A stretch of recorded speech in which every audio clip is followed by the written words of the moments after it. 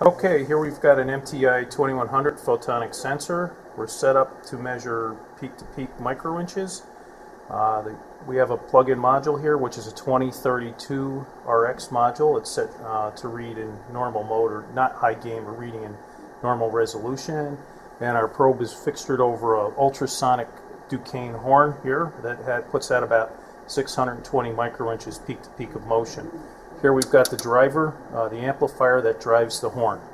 Over here we've got an oscilloscope to monitor the AC waveform. That's hooked up directly to the back of the 2100 here.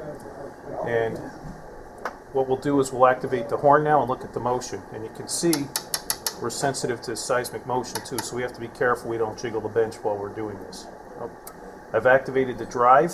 We're seeing about 640 microinches of motion, which is about correct. If we look over here on the oscilloscope, we can actually see the AC waveform being produced by the ultrasonic horn. And we don't want to run that too long or we overheat it. Okay, right here we've got a close-up of the Photonic Probe, the action end of our instrument. We're at about a 10,000ths of an inch gap right here over the ultrasonic horn. And as I mentioned previously, we've set the instrument up where we've gapped it to the optical peak and then moved down into the front slope to take the measurement.